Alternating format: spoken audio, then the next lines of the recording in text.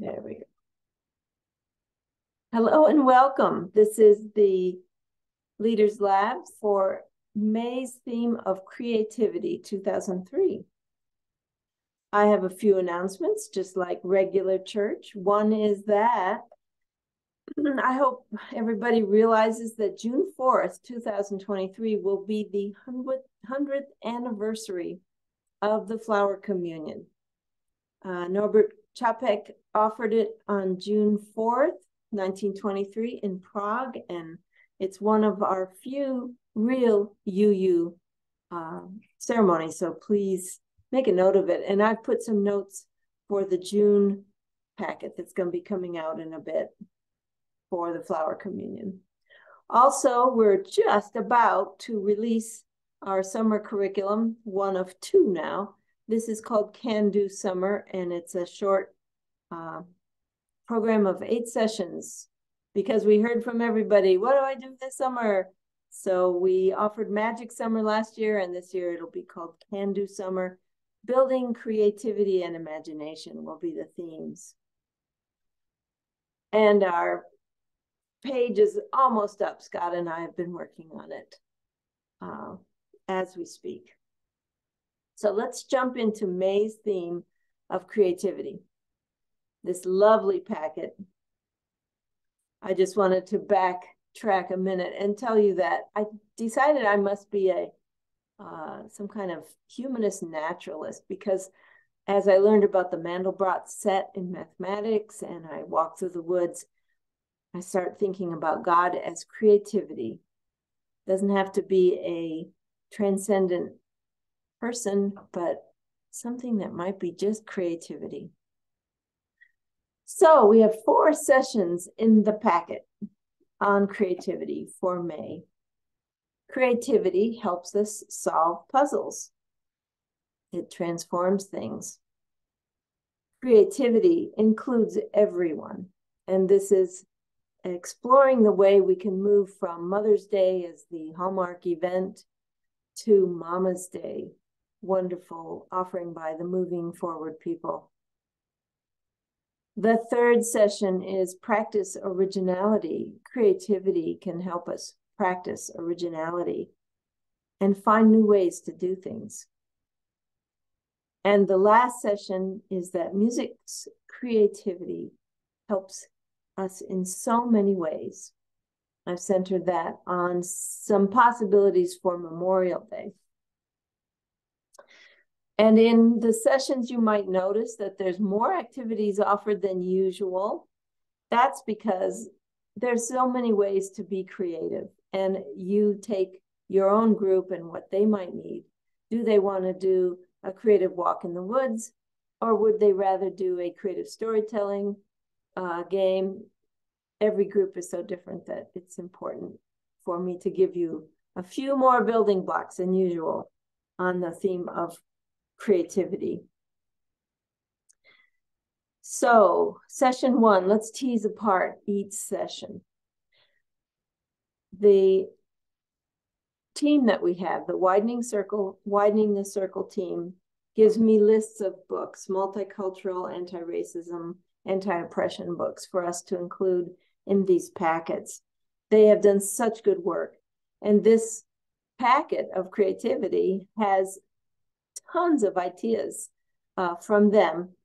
For this session 1, the Book of Mistakes by Karina Loiken is the one we suggest, and they suggested to us. It's how to turn mistakes into inspiration. And then there's a number of different activities. As you know, the one I would like to highlight is something that came up in our brainstorming lab. And we call it the too much in the supply closet problem. So how can you be creative with, and in my case, it would have been, I had a box of this colored sand. Somebody must have done a project. And what do I do with all the colored sand?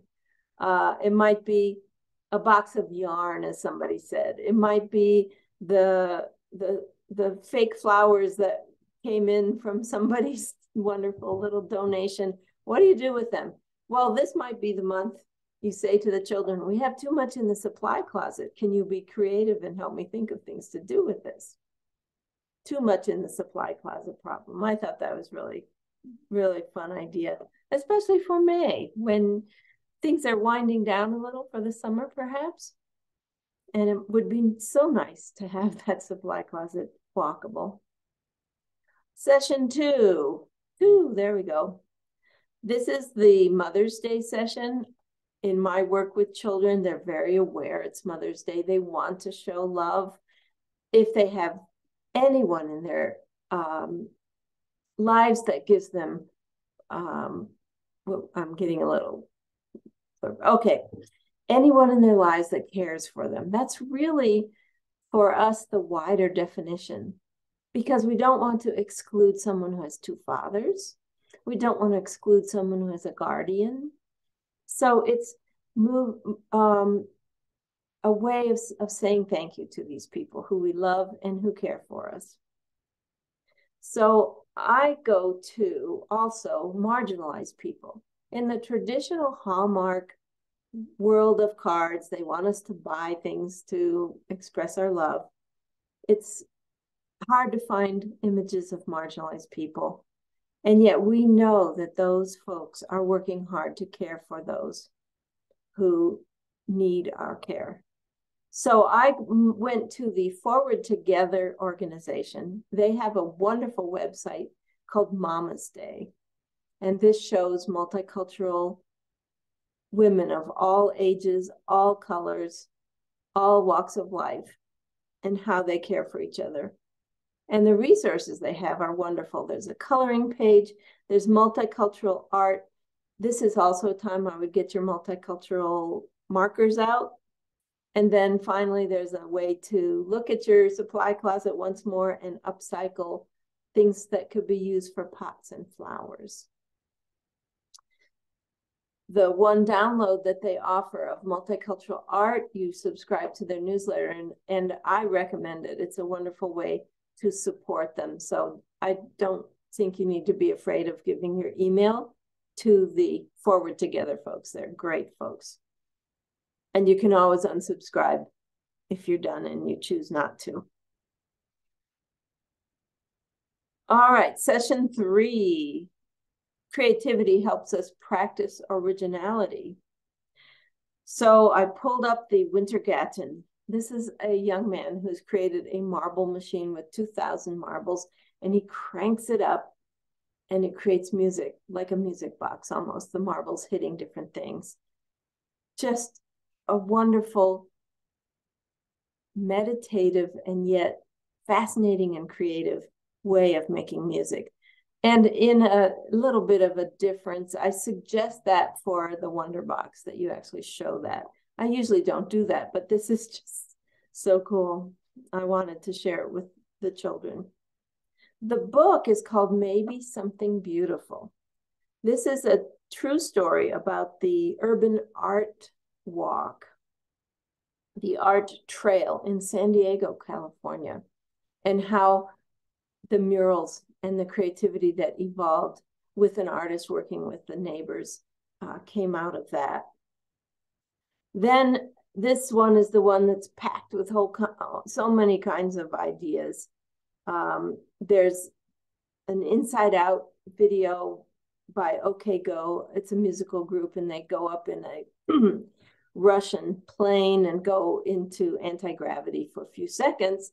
So they're all upside down and floating around with balloons and cans of paint, and it's about the most creative thing you've ever seen. Excuse me. There's creative storytelling, there's a creative walk, all these kinds of possibilities in that, to be practicing originality. Oh, and I have to do a shout out. Thanks to, oh dear, and his name is escaping me, Peter Boynton, I think it is.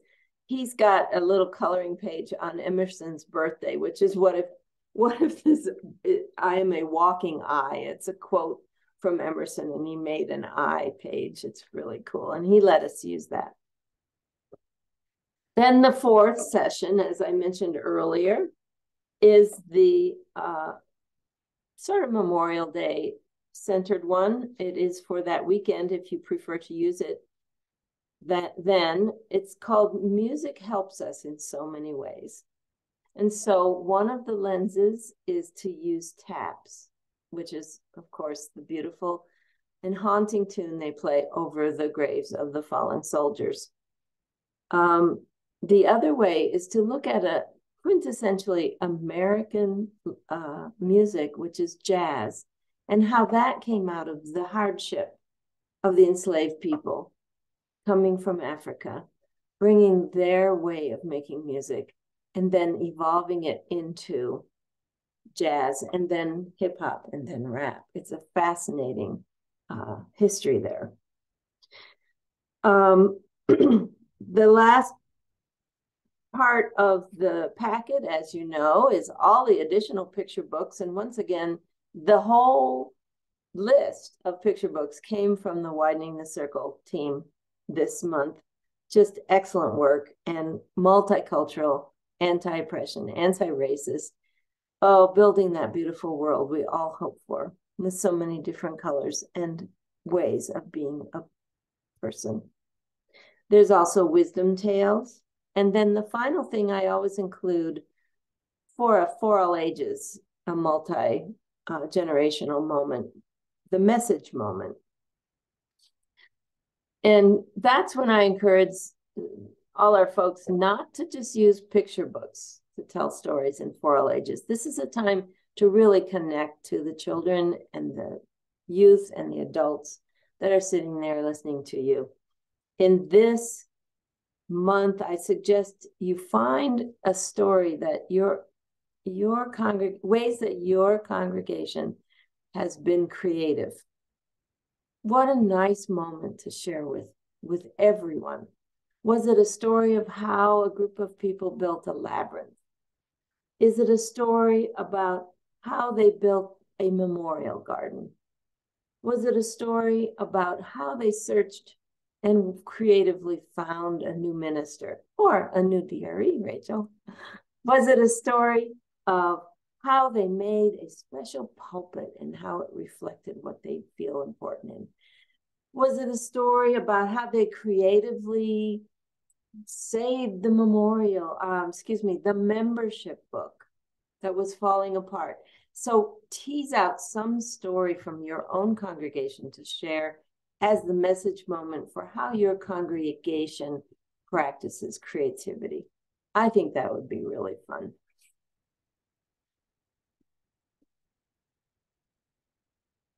And before I close, I have two things that I love to share with you. They're readings about creativity.